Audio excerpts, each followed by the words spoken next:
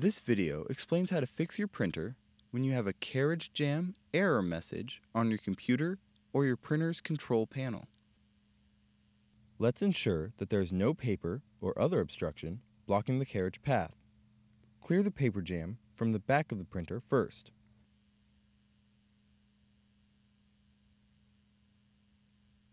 Unplug the power cord from the back of the printer. Remove the rear access door or duplexer.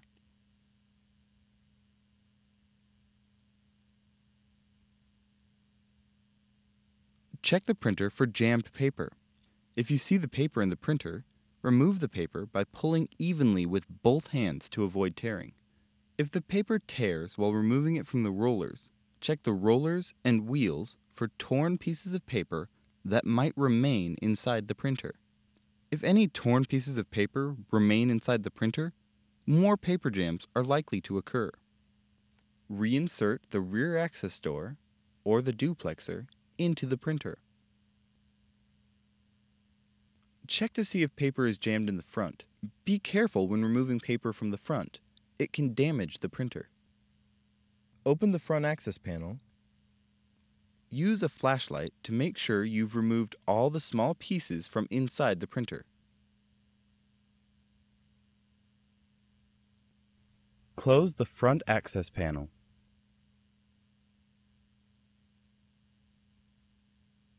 Plug the power cord back in. Press the power button to turn the printer back on. The printer will reset itself. As it resets, you will hear the printer preparing to print again.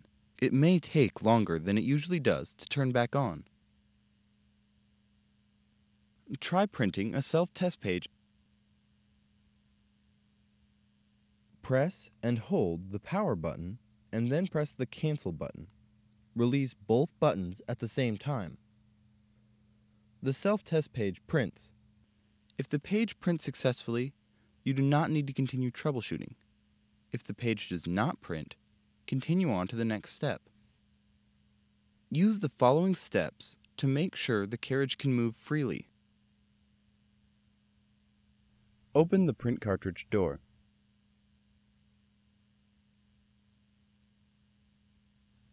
Open the front access panel. While the printer is still on, disconnect the power cord from the back of the printer. Check for any obstructions under and around the carriage that could prevent it from moving. Gently push the carriage towards the center of the printer until you hear a click.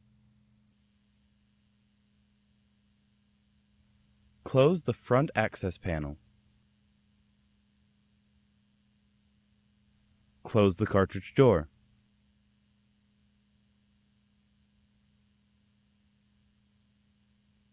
Reconnect the power cord to the back of the printer. Press the power button to turn the printer on. Try printing a self-test page again.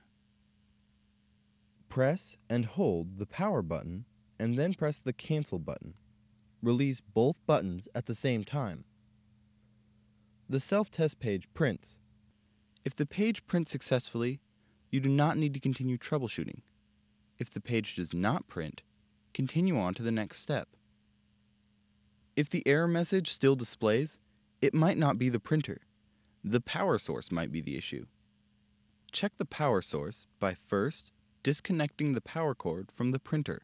Then, disconnect the power cord from the power strip or surge protector it's plugged into.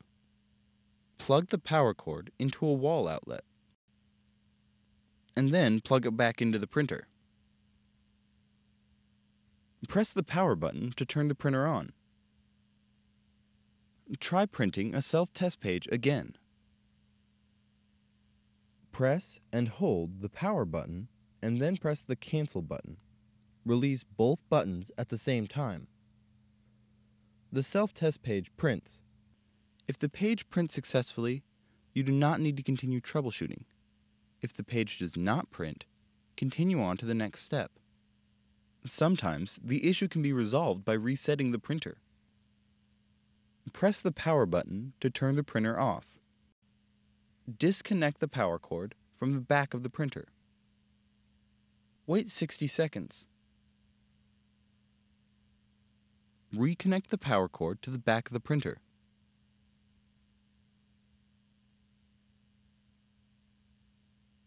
Try printing a self-test page again. Press and hold the power button and then press the cancel button. Release both buttons at the same time. The self-test page prints. If the page prints successfully, you do not need to continue troubleshooting. If the page does not print, continue on to the next step. Sometimes, improperly inserting cartridges can cause a cartridge jam. Let's make sure that the cartridges are properly inserted. To make sure the cartridges are in correctly, first press the power button to turn the printer on.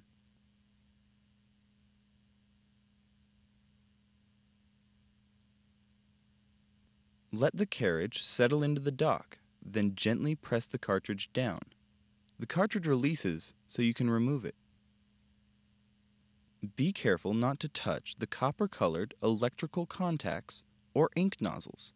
This can cause clogs, ink failure, and poor electrical connections. Place the cartridge into the slot and gently but firmly push it until it pops into place. Now this part is very important. As you're inserting the cartridge, do not use the top of the printer for leverage. This can cause the cartridge to lift out of position and damage the printer. Make sure that each cartridge is in the correct slot, tricolor on the left and black on the right. Load paper into the input tray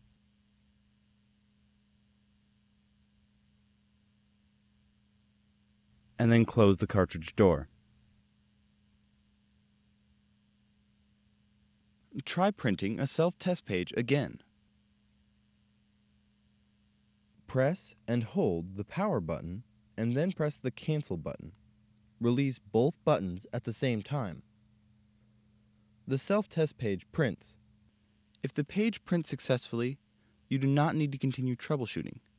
If the page does not print, continue on to the next step.